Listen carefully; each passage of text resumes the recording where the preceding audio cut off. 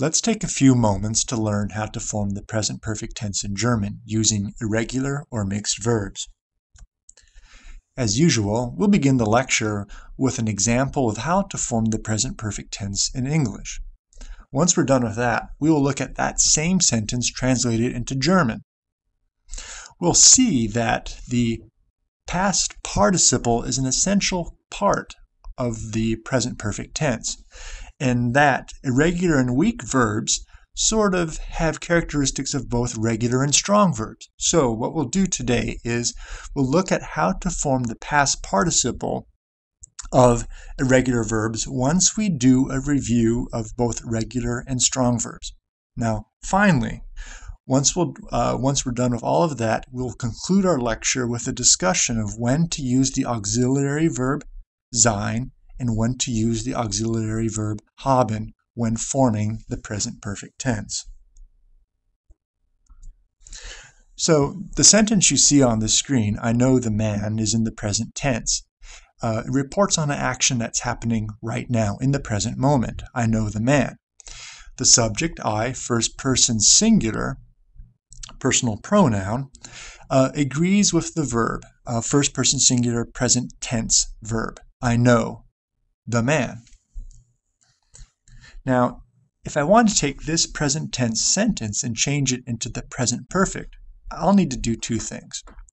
First, the verb know needs to be changed into the past participle, so know becomes known. The second thing I need to do is, once I've changed the verb into a past participle, I still need to have some verb that agrees with the subject of the sentence. In this case, I'm going to use the first person singular present tense auxiliary verb have. So I have known the man. This present perfect tense construction, as you'll see, is then essentially formed of two components. First, I have a past participle. And second, I have an auxiliary verb that agrees with the subject of the sentence. The same construction of an auxiliary verb and the past participle can be found in German. And let me walk you through those steps again.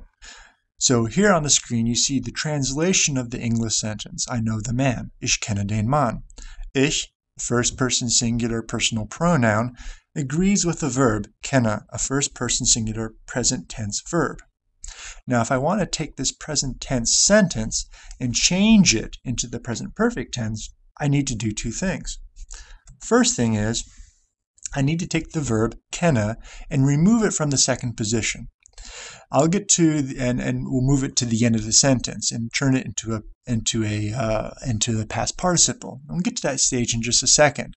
But once I remove it from the second position, that leaves a gap in the sentence that I need to fill with an auxiliary verb. Here I'm going to use the auxiliary verb habe, which agrees with the subject of the sentence. Subject, ich, first person singular personal pronoun, agrees with the first person singular present tense auxiliary verb habe. So, ich habe den Mann. So, what are we going to do, however, with the verb that we took out of the second position, kenne? We're going to change it into a past participle. So, kenne goes to gekannt. And we drop that in at the past participle at the very end of the sentence. And we get essentially what we had in English as a present perfect construction that has two components. The past participle, gekannt, at the end of the sentence or at the end of the clause, and in the second position, agreeing with the subject of the sentence, habe, a first person singular present tense auxiliary verb. Just as a way of quick review, weak verbs, the past participles of weak verbs, are generally formed by removing the stem of the verb, for instance, hören, removing the stem hör, adding a ge prefix to it, and a suffix or an ending, a t or an et, depending upon the quality or nature of the verb stem. So you get a construction like gehört or gesagt or gewartet. The main thing to note is that there's a ge prefix and a T or ET suffix, and that the vowel in the stem does not change. Now, if you look at strong verbs also have a GE prefix, but it lacks the T or ET suffix or ending. You'll also notice that the vowel in the verb stem usually changes.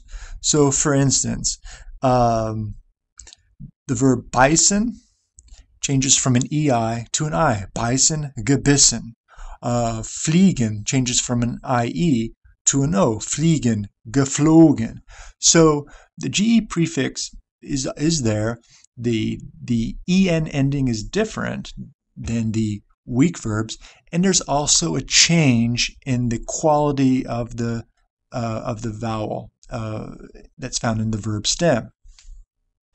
Now, comparing all these things side by side, you'll see that a weak verb, again, has a GE prefix, a T suffix, and that the stem vowel change stays the same. Strong verbs have a GE prefix. They do not add a T suffix, and that the stem vowel usually changes. Now, irregular verbs sort of manifest characteristics of both weak and strong verbs.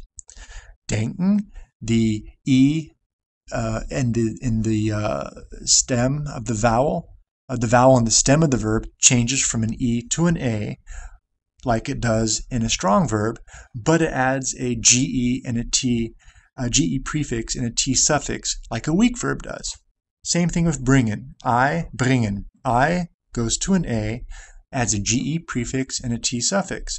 And kennen, the one we've been looking at in our example at the beginning of this video, changes from an E to an A and adds a GE prefix and a T suffix. So, to summarize, irregular verbs manifest characteristics of both weak and strong verbs.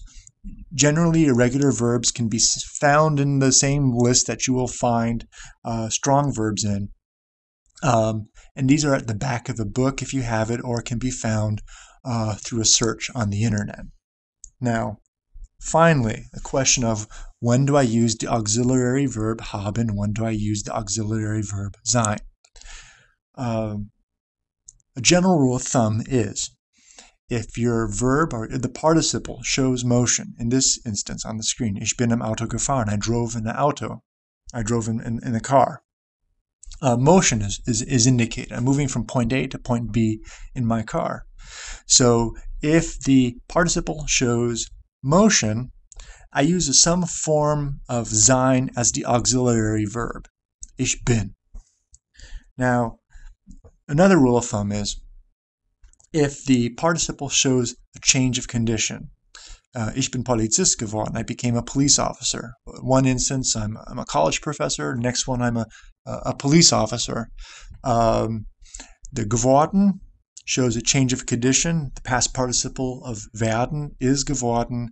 I use a form of sein as an auxiliary verb. Ich bin Polizist geworden.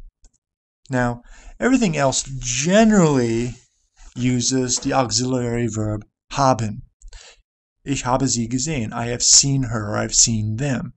There's no motion involved. There's no change of condition involved. Gesehen, the past participle of sehen, or to see, is reporting on the action of me seeing this person or seeing these people. So, since there's no motion or change of condition, I use the auxiliary verb haben. Now, that being said, there are, of course, a few small exceptions.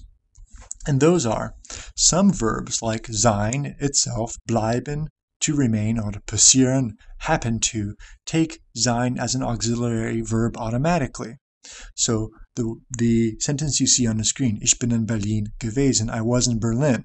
Gewesen is the past participle of sein. So since it is the past participle of sein,